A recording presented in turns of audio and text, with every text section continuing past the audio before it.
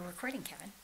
So I'm Katie Marks, and this is Kevin Marks, and we're here late at night, a whopping 10 o'clock, I think. Oh no, 11 o'clock. And we just wanted to make a video, or at least letting you know we're going to be making a video about me deciding to do a marathon and then a 50-mile race come November. It's currently January the 19th, I think. Well, it doesn't matter what day it is. It's sometime in January.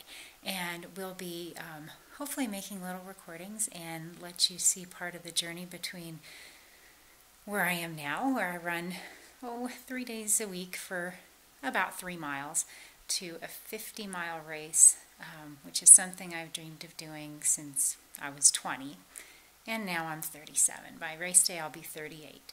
So Kevin decided he would like to join me for the smaller runs, up to maybe 6 miles, but, well, we'll see how far he wants to go. Is that right, Kevin? You're going to try hard? Kevin is a long-haired Chihuahua.